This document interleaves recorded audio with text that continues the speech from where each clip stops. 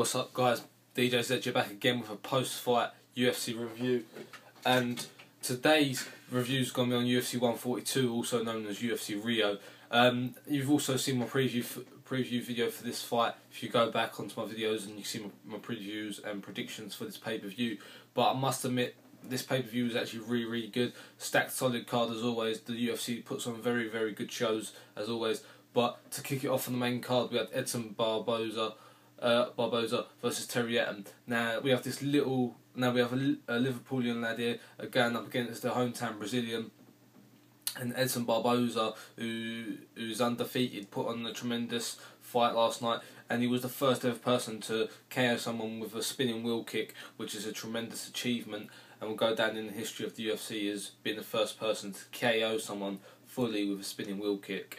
So Edson Barboza got the win, but I must admit, coming into this fight, Terry Etim at the start of the fight, he was on the upper hand, but then towards into the second round, Barboza got the upper hand, and yeah, that's how he won really.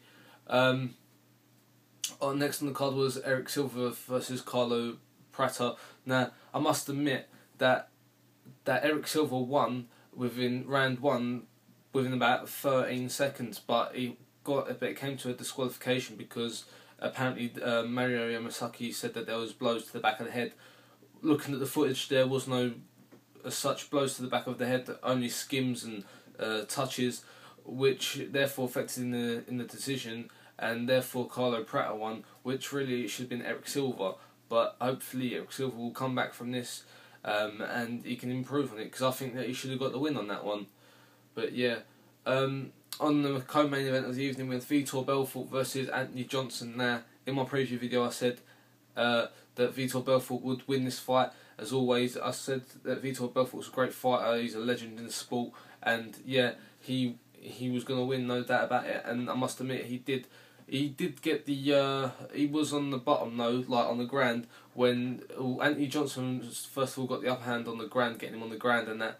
And started giving them a bit of pounding to Vitor Belfort, but Vitor Belfort come back mainly because of the crowd, I do believe, because there was a lot of crowd behind him, considering it was a hometown person, and he came back and he submitted him in round one.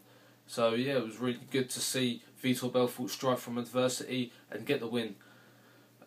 Next fight, which is the main event of the evening, Jose Aldo, who is your current champion, against Mendes. Now, when this fight actually happened, like going into the first round, we saw. I personally thought that Mendes had the upper hand. He got him. He was on the cage. He was up against him on the cage and all that. But then, right until the last 2 seconds, Jose Aldo braked away from him, and Jose Aldo in the interview said that he could tell that he was going to go for a takedown. And as he done that, he pulled his left or right knee, I forgot what one it is, and kneed him in the eye.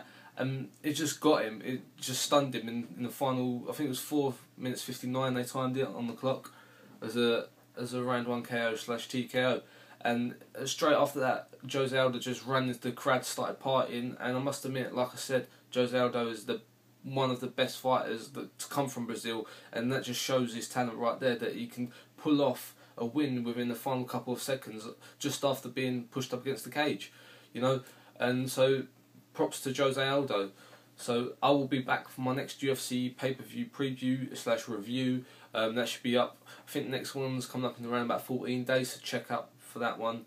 And don't forget to subscribe and like my Facebook page and follow me on Twitter as always, guys. So that's it. Peace.